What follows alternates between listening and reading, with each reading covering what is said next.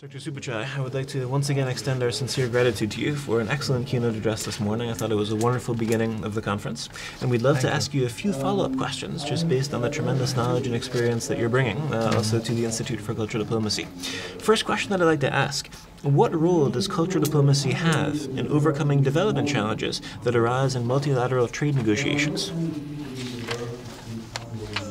According to my own experiences, I don't think we have developed the instrument of cultural diplomacy in trade negotiations very, very far.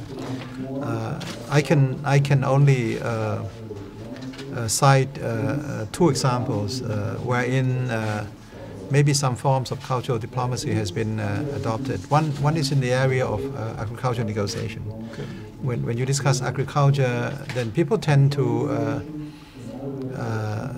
base their arguments on their cultural background, and one of the countries that has made most use of this is Japan. Japan is one of the most protected countries in terms of agricultural trade, and they call it that they need to protect their own agriculture sector because of the multifunctional role of agriculture. And multifunctional role of agriculture means not only does agriculture sector produce food for consumption, but they are parts of the culture, of the Japanese culture, and so they have to maintain some of the farms and some of the way they produce their own grains. That is part of the heritage of the Japanese. I have actually had the same kind of argument from President Chirac when I met him on the French position on agriculture, and he made use of the same argument that because France has cultural diversity, and if you're all enjoying the French landscapes and countryside, it's mainly because we protect our farmers. And so this was also used by President Chirac as well. This is the first area that I thought is come closest to cultural diplomacy that's being used in trade negotiation. The second area is in the areas of what they call the protection, the trade-related intellectual property rights, the TRIPS agreement, and one of the application of TRIPS was in the areas of geographical indication, the indications. For example, Parma ham.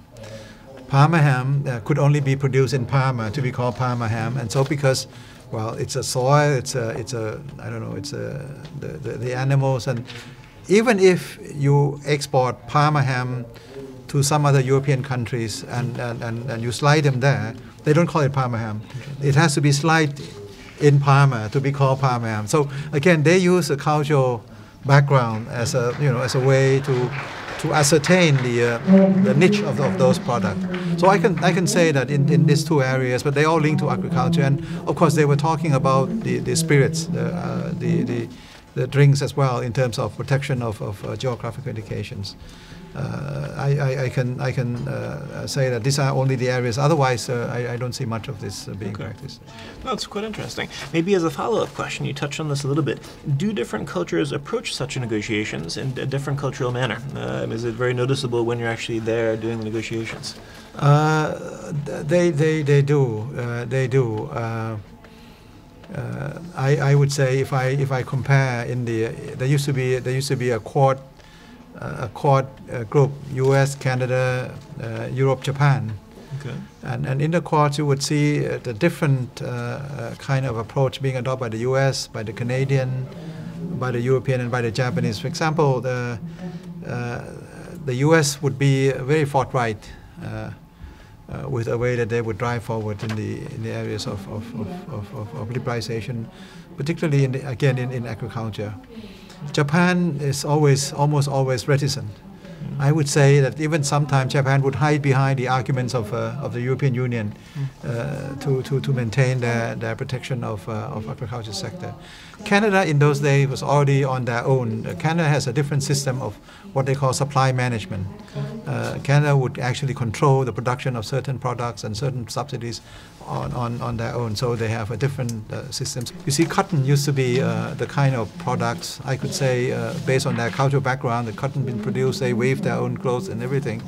cotton was actually introduced into the Doha Development Agenda, mainly driven by the cotton-producing countries from Africa.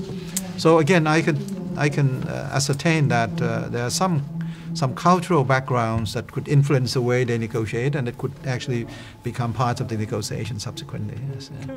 Quite interesting, especially thank you for mentioning the different examples in particular. Yes. Maybe I'll ask you one more question about cultural diplomacy, and then I'll give my colleagues a chance that they can pose some questions as well. Does cultural diplomacy have a role in helping to enforce agreements that have been passed but not yet put into practice? That is a little bit more complicated and more sensitive. The implementation of some of the trade-related intellectual property rights agreement has been uneven, and many times Asian economies are being blamed for not fully disciplining the implementation of the TRIPS rules. Now, whether the cultural background and diplomacy would have helped, there has been a lot of exchanges between Asian economies and Western producers of some of the, let's say, in the musical equipments, musical tapes and CDs, DVDs, and that are supposed to be copied and counterfeited in Asia. Whether it's to deal with the background of Asian producers, where a lot of things are being copied and being brought to the market, I would say yes, sometimes it has some elements there. We worked a lot on how to deal with the corruption practices that I would say exist in most countries around the world, but particularly in Asia, it seems to me that sometimes cultural background allows those who commit the malfeasance, they allow them too much latitude to avoid punishment. So cultural diplomacy would means in this area that the peer pressure and the need to be able to enhance the positive side of cultural background in a way that people cannot face up to the peer pressure if they deem to be losing face, if they commit something wrong and they're not punished. I think this could have been applied more to use peer pressure. But when I was in the government, we used to apply the rules and regulation and legal entity. It was not always very effective. And I do think that some of this implementation of the rules would be more useful if some of the cultural background could be brought forward to name and shame people and for them to move to create more discipline, I think, and for those in Asia, I think the discipline in terms of application of the legal framework must be able to make use of some of the cultural possibilities. I would say. No, I fully agree. Well, maybe I'll give my colleagues a chance now if you'd like to pose some questions. Well, I was wondering what kind of roles and responsibilities you might think that you mentioned it in your speech that corporate social responsibility has, yes. and what role can they play in going in to a less developed country? Well, I worked under the UN program which is called Global Compact. Global Compact is a program which brings together the private sector side together with the UN agencies. And we try to discuss, for example, the issues of responsible investment. That investments will have to generate jobs and make use of the resources from the countries and enhance the quality of products from those countries, transfer technology that can be used and things like that, and not just to be there to exploit the cheap labor force and so like.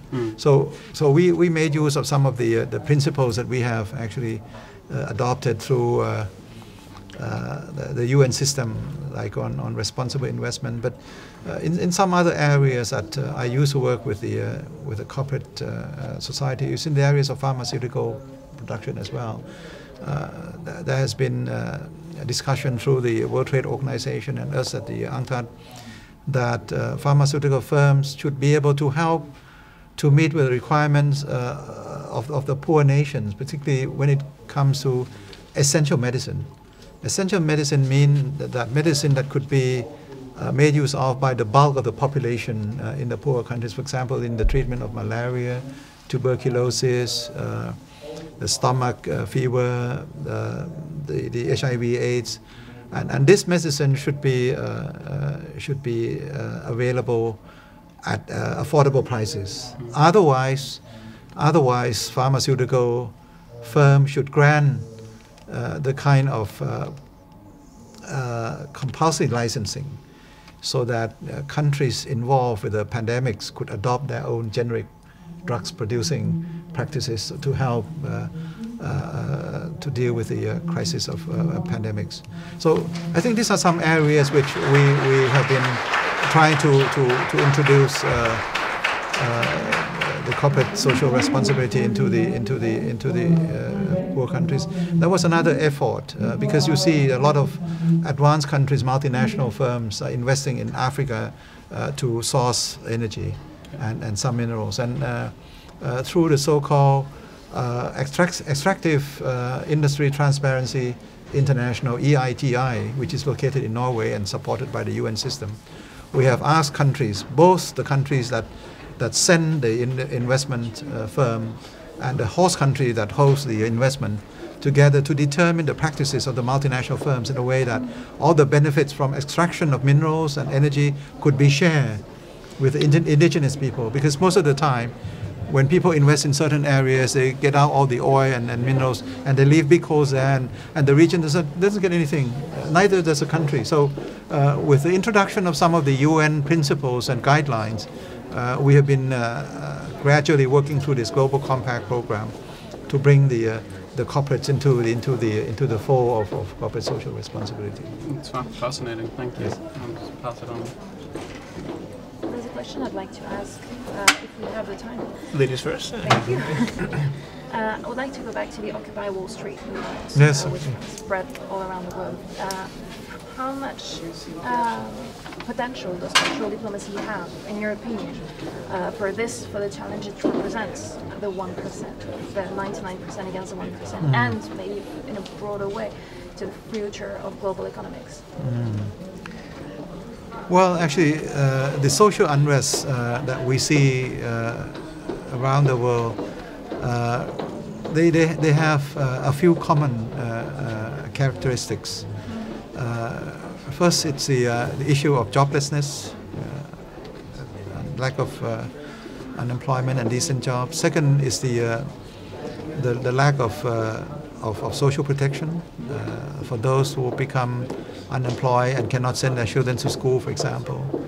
And third is the dissatisfaction with the political governance of the countries, or economic governance of the countries. They don't feel that politicians are really responding to the plight of the underprivileged people. So these are some of the common. I wouldn't say that there are some cultural background to some of these protests, because sometimes people say, why Arab Spring? I said, no, Arab Spring just took place in some Arab countries, but the same kind of Arab Spring demonstrations are happening in more than 300 cities around the world. And Occupy Wall Street or demonstration in Asia, they are cross-cutting. They're not only based on some culture. But if we talked about cultural diplomacy to sort the issues, then there might be so that when I was talking this morning about social values, in terms of dealing with the let's say the bankers in Asia, it seems that the social values in Asia that put the bankers into some straitjacket, they seem to be more or less on the moderation path. They don't go for the extreme. They don't boast very much when they earn, let's say, a few millions of dollars bonuses every year, tens of millions every year. They don't go for that. And it's for them a bit of a shame if they would earn so much money like that. So So I think, in a way, the kind of social value which in Asian countries, in my own country, in Thailand, His Majesty the King has advised people to adopt the moderation path, what he calls sufficiency economics, so that people can be less excessive in whatever they do, in consuming, in advertising, in doing projects not too large. So moderation as a cultural background could be actually used as one of the means to Yes. explain to other people that this is a way that we can sort out some of the Occupy Wall Street demonstrations. Maybe a final question? The former Prime Minister of Iceland just recently went on trial for his role in the global economic crisis. Yes. What kind of message do you think it sends to the West in terms of other countries, especially developing countries? This is I still feel that of course politicians can commit some mistakes, but I don't think the former, his Prime Minister or President, I'm not sure about that. I think President Harder of Iceland, I don't think he commit any misdemeanor. He didn't steal money from the people. You see, when politicians commit some wrong policies, I don't think they should be punished like that. I'm all in favor of punishing politicians in a very harsh way when they steal money from the people like that. But for the case of Iceland, I think it has been a long-term practice, because Iceland has been always a small economy depending only on fishing, and very few people. The whole mistakes was committed by the national policy of allowing too fast liberalization of their own financial system. As I was saying this morning, the financial system has become the lifeline of the economy, without having the system producing any facilities or backup for the fishing industries, or I don't know, for the geothermal industries, or for the housing. Housing they did, but because of the influx of the funds. So the size of the economy doesn't justify the kind of fund mobilization that the Icelandic banks have been mobilizing. And I don't think it's a fault of one prime minister or leader, but it's a fault of the whole. The central bank should be at fault also. Why did they allow the commercial banks to go and source their deposits from England, from Norway, from the Scandinavian countries, and to invest hugely into the real estates that could not be bought by the people? So I think it's a general mismanagement of the financial policies that you cannot punish anyone. I was in Korea, and also I've been involved with some of the solution to the financial crisis in Asia. Now, Korean system is very harsh on wrongdoing leaders. They punish them very well. But in the case of the financial crisis in 1997-98, they didn't punish anyone. They said this is a collective national mismanagement of the financial system in not allowing the won to be more flexible, or in allowing some of the chaebol to be making use of huge funds and then to spawn all kind of investment. It was a national policy. It's not a wrongdoing of anybody. So they have actually exempted all the politicians from the mistake. Whereas in my own country, in Thailand, we took a number of central bankers to task, and some of them were actually charged to be wrongdoing, and they were declared to be bankrupt. Although as a central banker, again, he didn't do any malfeasance with a fund. He just adopted the kind of wrong policy in fixing the baht to the dollar and not allowing the baht to devalue earlier, and we lost most of our reserves. So I don't think it's really fair for only Mr. Harder to be judged to be in the wrong, but I think it's a whole collection of different policy makers from all parts of the economy of Iceland. One last follow-up question. A lot of people say that sometimes democracy doesn't go hand in hand with economic development, and a case in point would be the flying geese in Asia. Yeah, and Singapore issue. Singapore, South Korea, Taiwan. Yeah. And one of the reasons for the success, people say, is that because they were authoritarian first, they were able to focus on economic development. And then they were able to bring democracy in once the foundation was laid. How to respond to I think the criticism? Yeah, the economic rationale, and I was part of some of the Asian practices in those days. I think probably misunderstood what Lee Kuan Yew said about guided democracy. Maybe so in Singapore, because in Singapore democracy is more guided than elsewhere. But it seems to me that economic explanation of that is what I said again this morning, that we need to have a balance between the state role and the market role. And Asian economies seem to understand that better than the rest. And here I'm not saying personally, this is my colleagues at the UN who are saying this to me. Because I was in Asia, people use a lot of state role. Even if in market economy, most Asian economies have national plans, for example. If you have market economy, why should you need a national plan? But Asian use national plans to be just only a guideline. They don't, unlike in the planned economy, they don't impose the plans on the people and on the but they give the guideline. For example, the automobile industry in Thailand came up from nowhere. Thailand is now one of the largest automobile producers in Asia. And Thailand export to more than 100 countries their automobile. And it came from nowhere, but it came with a guideline from the government that liberalized all the trade in the areas of spare parts of the automobile. And that has spawned a lot of spare parts producers, and from the spare part producers we have been completely building up the whole car. And so it didn't come from the market itself, but it came from the explicit policy by the government to allow spare part producers to be liberal, the way they can compete with the rest. And so they became very strong. And we were sourced in terms of the major spare parts for car produced in Japan, United States, and Europe.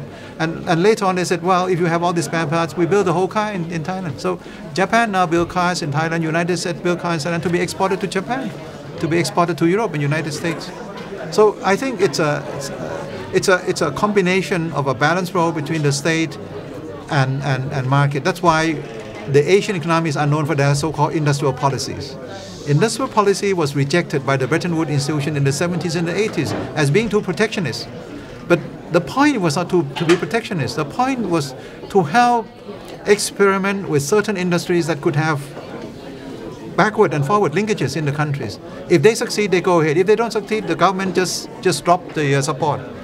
So it was not a blind support of the industrial policies that have actually made successful industrialization process in Korea and Japan. In both countries, you can see after the Second World War, Japan was successful in industrialization because of the setting up of the industrial development bank, the industrial development bank, and long-term credit bank in Japan. They were all set up with the explicit mind of the government to support industrialization policy, same as in Korea. Dr. Supachai, thank you very, very much for your perspectives in the interview as well as the lecture. We really appreciated it. An honor to get to know you in person, and I think there's a strong future for cultural diplomacy and developments to go hand in hand. I will be looking forward more to adopting that and to learning for what you are doing here in Berlin on the cultural diplomacy side. Thank you again for the honor of having come. Thank you very much. Thank you. Thank you very much. Thank you for the question. And thank you for the question.